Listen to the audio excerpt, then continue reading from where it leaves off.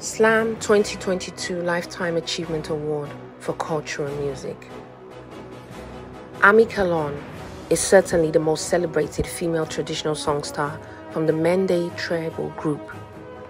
Her musical prowess has survived decades, transitioning from local instruments of beaded shebule and drums, and is now melding in the acoustic of computers to produce albums that expand her fame and audience. Amie rose to prominence in the 80s, although she's been singing long before that time. She has inspired many of the younger Mende musicians, both male and female. Amie Kallon played an important role during the Sierra Leone Civil War between 1991 and 2002, as she was one of few artists who continued producing music and made public her views on the rebels. She sings in the native tongue. Part of her repertoire are parables and Mende folklore. A live performance of her includes 8 to 10 instrumentalists and dancers. It is really unclear when she started her career.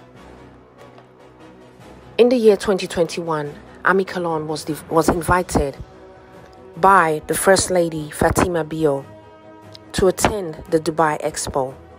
She recounts the experience in gleeful redemption of the song she's currently writing.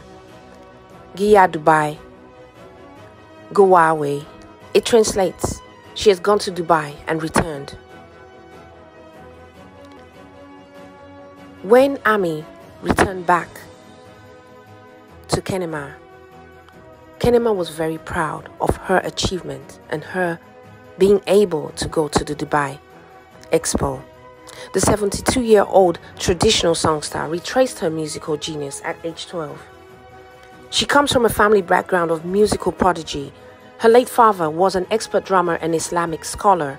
Also, her aunt was a gifted singer. The duo influenced Amie Kallon to a large extent in becoming the national icon she is today.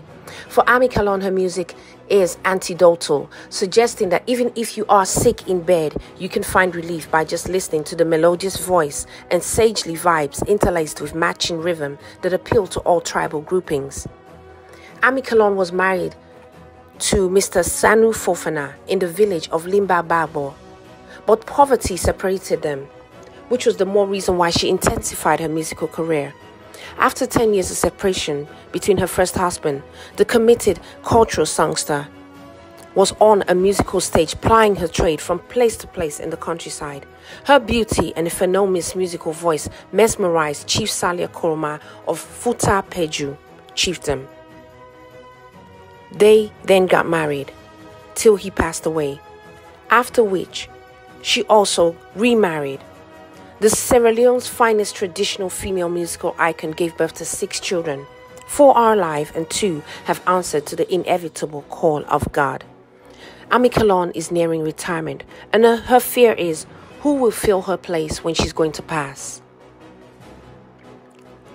She has earmarked and currently trained 2 of her biological children and 2 grandchildren to succeed her legacy. She has featured them on many of her hit songs. One of her daughters, who's a nurse, has also produced a traditional song recently.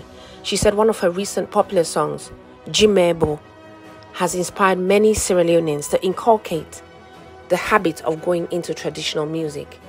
She has also featured local artists, especially the ambassador of Sierra Leone's entertainment industry, Dennis Chure, aka Cal Dinero, who also featured her on a track. However, with all her over 60 years of prominence in the traditional musical limelight, the true legendary traditional music icon, Amie Kallon, has no accommodation for her and her crew. She's faced with acute mobility and accommodation challenges. She recently purchased 2 acres of land, which was launched by the Ministry of Tourism, as a future dwelling place for traditional dancers and singers in the country. Another mind-boggling issue to the 72-year-old Amie Kallon, and even among her fans and SLAAM today, is who will replace her. Who can replace Amie Kallon with cultural music, with her mesmerizing voice? This is the $1 million question the whole country asks. And as she works to build that village, that legacy, that place for all others. SLAAM joins Amie Kallon to help raise funds towards a future cultural village.